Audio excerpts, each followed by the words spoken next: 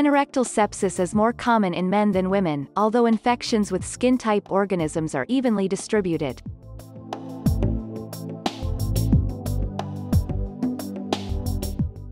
Usually produces a painful, throbbing swelling in the anal region.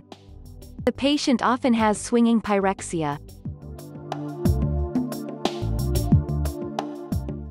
Anorectal abscess is subdivided according to anatomical site into supralevator, ischiorectal, intersphincteric, and perianal. Underlying conditions include fistula in ano, Crohn's disease, diabetes, and immunosuppression.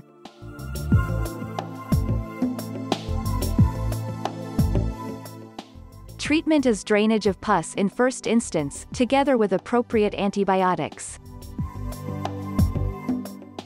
Do you want to learn anorectal abscess in detail? Yes. Subscribe sqadia.com to watch complete lecture.